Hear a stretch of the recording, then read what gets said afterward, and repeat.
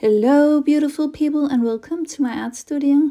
This is the last video for this year 2022.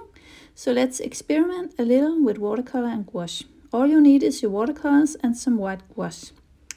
Please remember to like the video if you got inspired and subscribe if you want to see more videos from me. More to come in the new year. Well, let's get started. I'm Miriam, an artist residing in beautiful Denmark. I do paintings in watercolor, gouache, acrylics, well, pretty much any medium I can lay my hands on. I'm here to help you learn how to make beautiful paintings and learn different skills in mainly watercolor but also mixed media. Come, join me and let's paint some beautiful paintings together. If I can do it, you can do it. So I will begin this painting with making a background color all over the paper, and I've chosen to do that with a Naples yellow. So I will just use the color all over the background. Please excuse the bulky paper. It's the back in my sketchbook of one of the other paintings I've made, and it made the paper a little bit bulky. But hopefully that will change once we have painted on this side. And this first layer is strictly watercolor, but after that I will paint with gouache. And if you don't have gouache, but perhaps you have a white gouache, that's quite often if you paint with watercolors, you would have a white gouache. You can just mix that into your regular watercolors, and then you're painting with gouache. And gouache is a more opaque watercolor, and it looks a little bit like acrylic. And you can paint almost in the same way as with acrylics, but it's water suitable and you can reactivate the paint after it's dry with water. But I like this medium as well. I think you can make some beautiful paintings. And the good part is that you can paint on top of the paint. So that's the different part from watercolor. Yeah, but now I will let this dry completely and then I will come back. Now everything is completely dry and I will just show you the colors I have mixed for the sky. This is a ultramarine blue mixed with some white gouache. This is the Naples yellow mixed with some white gouache.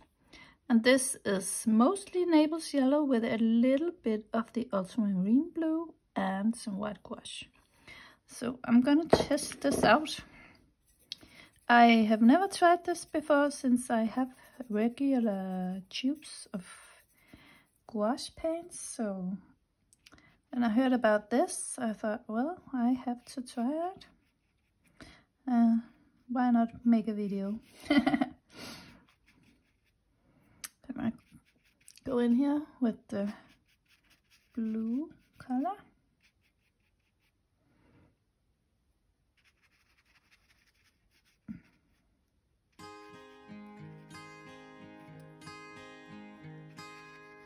And I thin it out with some water. And we have some tree tops here, so okay, I just forgot I'm painting with gouache and not watercolors, so you can paint on top of gouache, so that's really great. Don't have to be too careful around the treetops.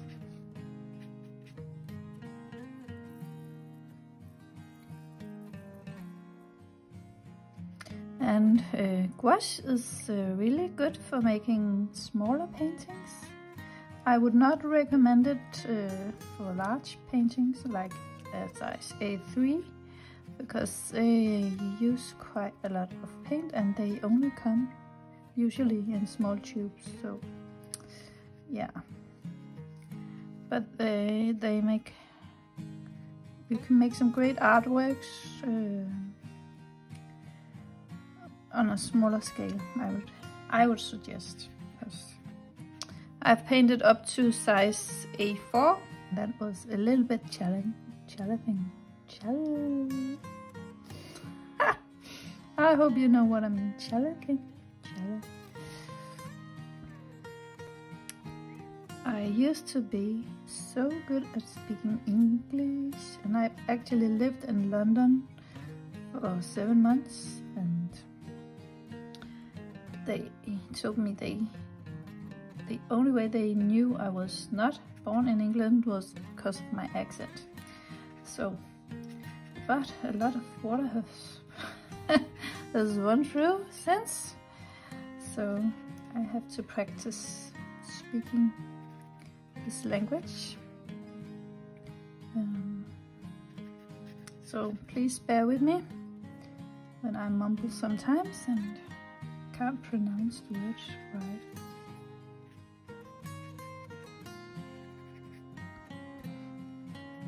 And I just go along and dab in the color. I think I will shift now to the Naples yellow. Clean Naples yellow, and not the one with the ultramarine blue.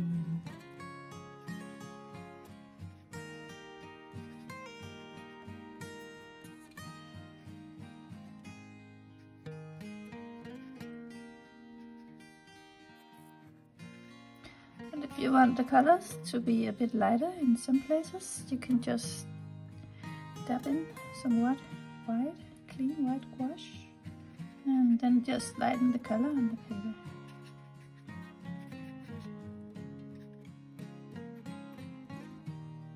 And this will be a winter scene, since we are in the middle of winter. And this will be the last painting before I go on Christmas holiday. So I thought it should be something other than Christmas.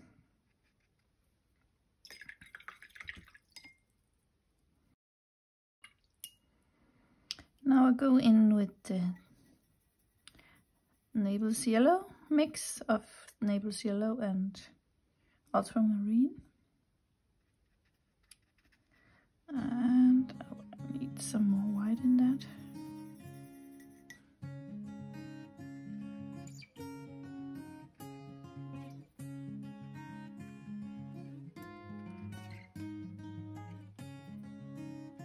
And I'm sort of dabbing in the color.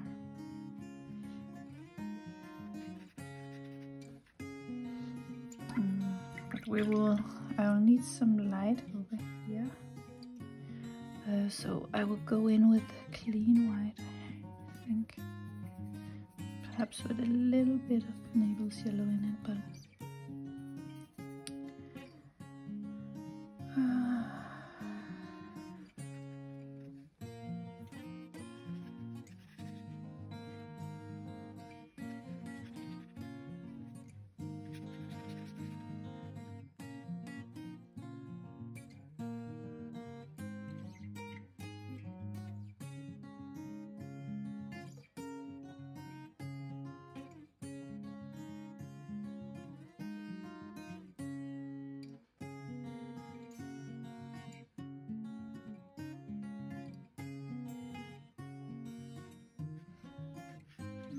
this is the ultramarine and Naples yellow mix.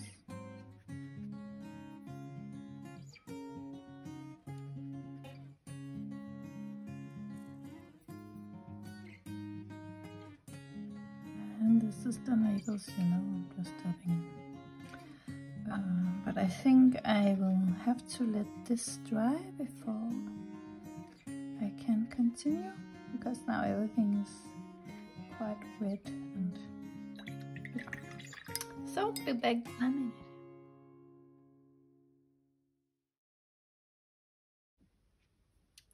And now I have mixed some Hanza yellow deep with some white gouache. I'm going to apply that here as well in the sky.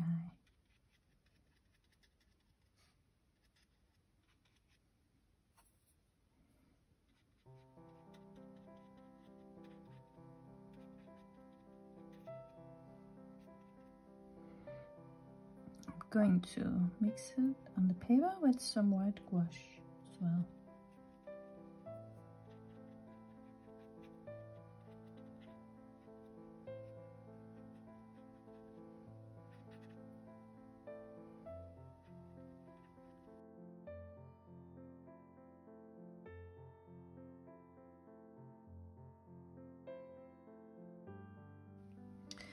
Okay.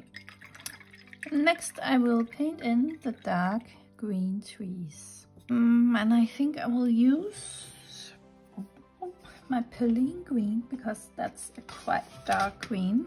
If you don't have that color in your watercolor palette, you can mix, I think, perhaps some Sap Green and some Paynes gray. That could be a suggestion. Perhaps a little bit of red, or maybe it's some blue. You have to try it out to figure out. But anyways, you just need a dark green color. And so I will go in on all the trees and just make like tree forms. These are pine trees.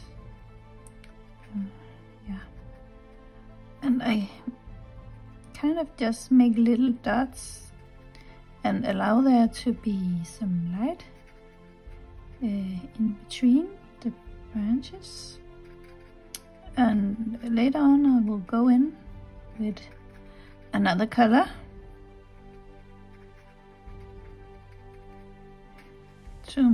because trees are not normally all the same color all the way down, so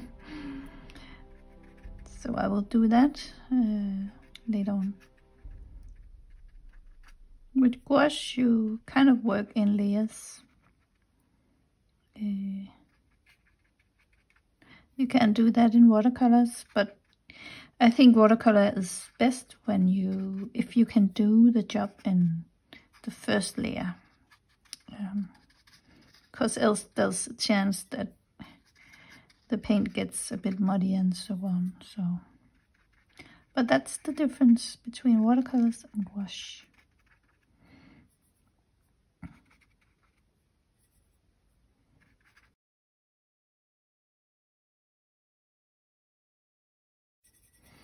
And if you think that your gouache is drying up a bit, you can just reactivate it with some water. That's really the good thing about gouache compared to acrylics. Because once acrylics is dry, there's nothing else you can do about it.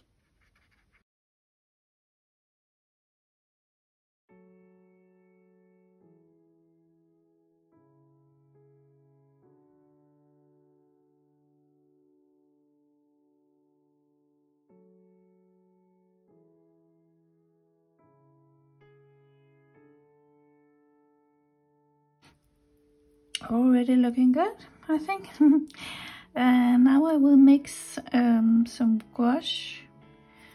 I will just use this that I have on the plate, but I will go in and put some Sap Green into the mix. That will make a lighter green.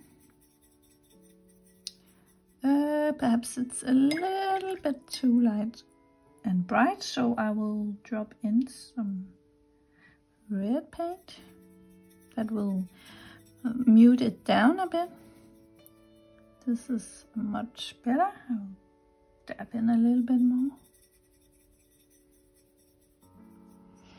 And then I will go over here and do some more dots.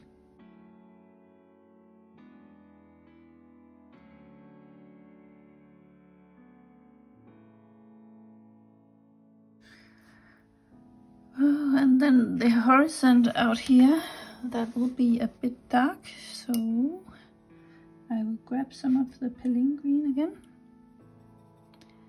And I will mix it with some white gouache. So now I have quite a dark green again.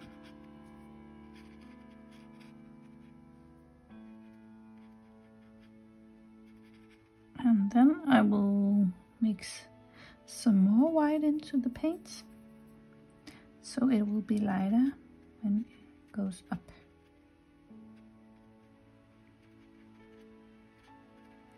And even lighter.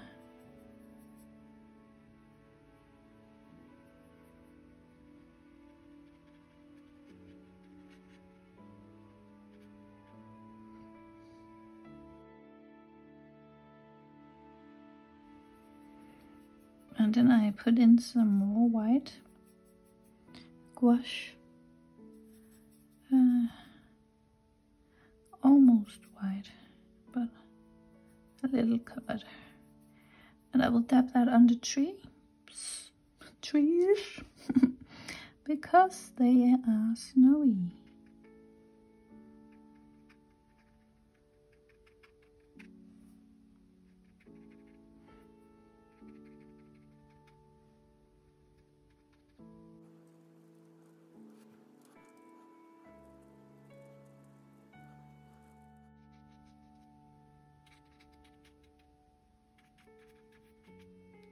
And I will go in with a bit darker color here, because I think there was missing some darker colors over on this side. And I just dab it in, because in between all the branches there's shadow.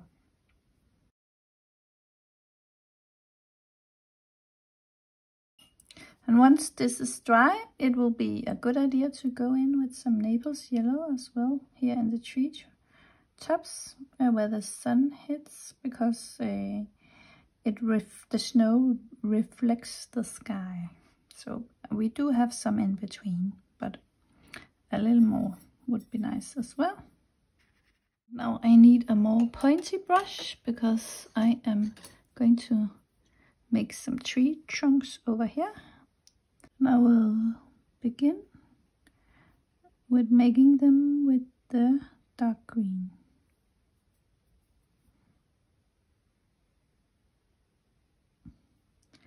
And it's a little bit difficult to see.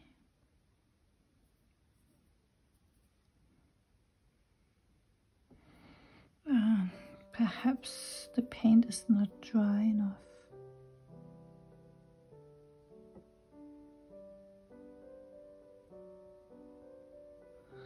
I will give it a go.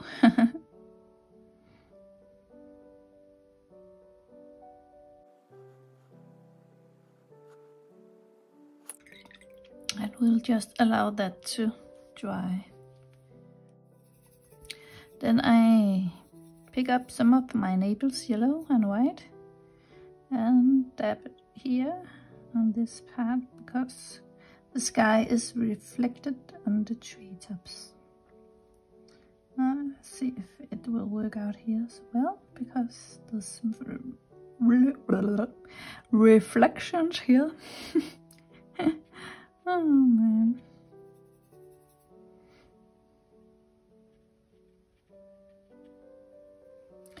And now I will go in and paint some of on the road here. It's a snowy road. I'll just paint in some lines and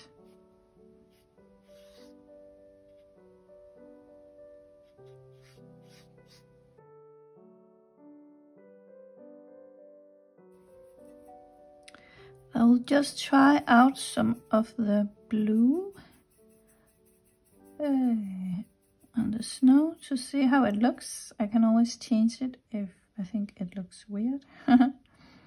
But there's also some blue sky. So that would probably reflect down in the snow as well. But I will just see how this looks.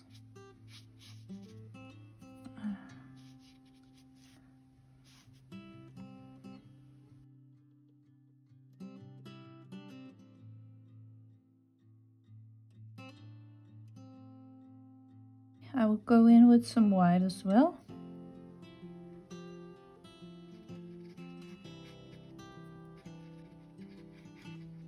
And I will try and mix it a little bit with the blue so we get a very light blue.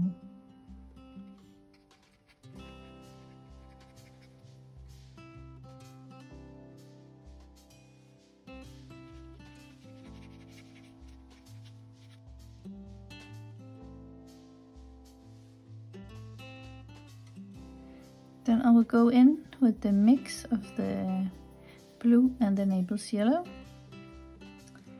And I'll put some of that in on the road as well.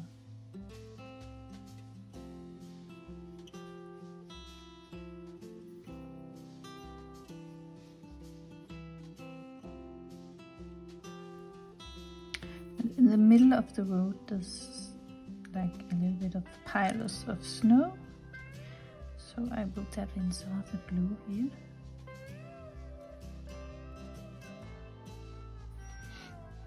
And I will go in with some Naples yellow around here. It's a little bit too dark, so I go in with some white gouache to mix it a bit together. And I go in with a dark green here between the tree trunks.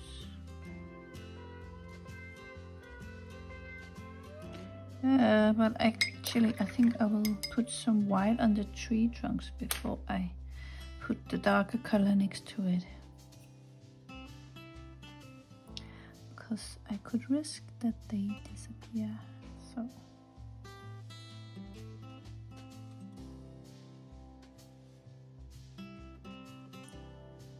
I will just allow that to dry. And then I will come back and darken it up next to the tree trunks. There are some branches over here coming from a tree you can't see, so I'm going to try and paint that.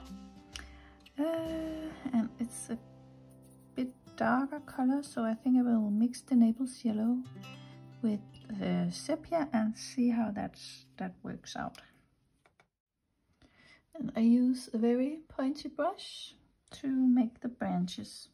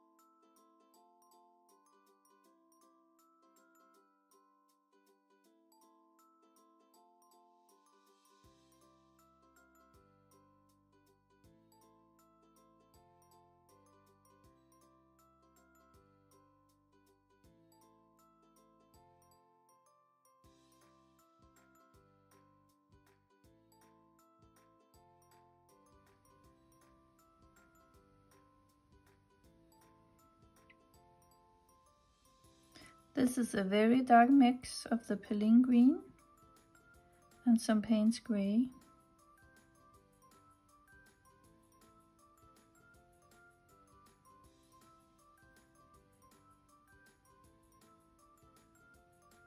And I will just dab that in places. also over here.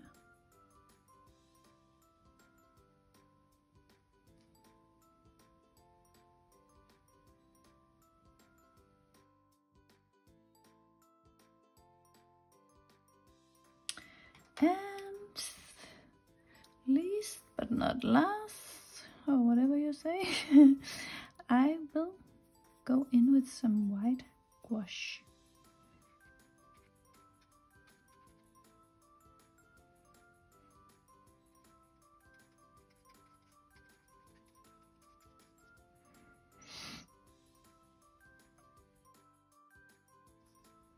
Or perhaps you say last, least but not last, or last but not least. Yeah.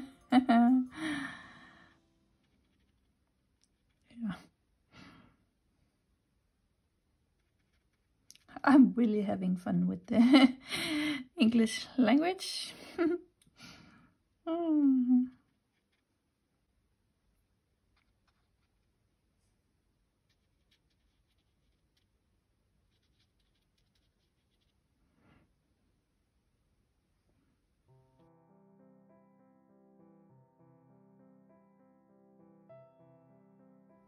And there you go. I will call this finished.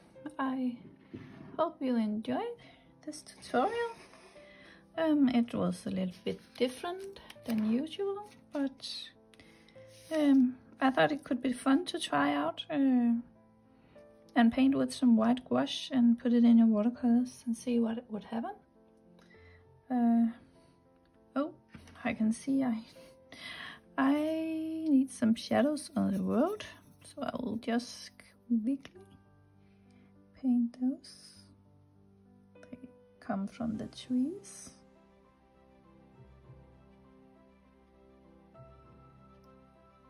Like that.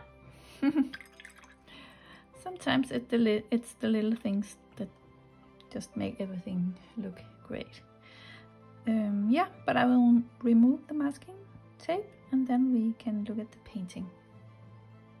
That was it for this year. I wish you a Merry Christmas and a Happy New Year. God bless you. Thank you for watching and see you in the new year. Bye.